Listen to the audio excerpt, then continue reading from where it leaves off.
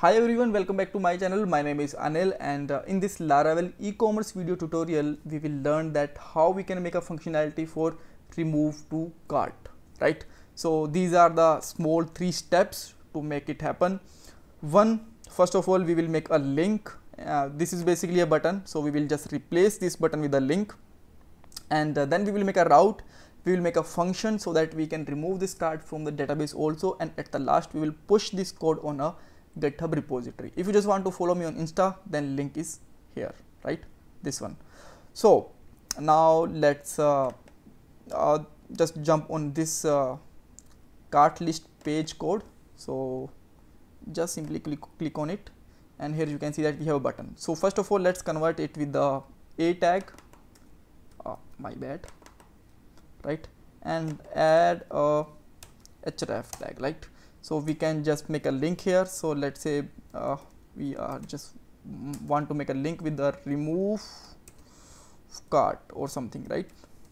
And now we need to id of the cart table, right? So let's say we just want to remove this product, then we need id of this, but we don't have this id for a moment because we have a only product detail inside the item, right? So how we can just do it? For that, let's again just go to the product detail, product controller, basically product controller, and just add one more field here. We can just simply add here cart underscore id as cart id, right? But like, let's say it's cart id, but this should be cart dot id, right? So here we can just simply put here double curly braces item, dollar item, basically dollar item dot cart underscore id, right? Sorry, it should be arrow, not dot. That's great. Now let's see what we are just getting here. So now this is the link with an id. So when I just click on it, it will just take me on a url, but this page is not found because we have to define a route for it. So for that, let's just jump on web.php, right, and make a route here, right? So just make another route, copy our url here, and it will just get id with it. So we can just simply put here id, and the function name inside a controller will be the same but with the camel case, right? And now just come on the function controller, put the function name, and it will have id parameter, and here we can just simply use here cart model that we just created some videos ago. You can see that this is a cart model, right?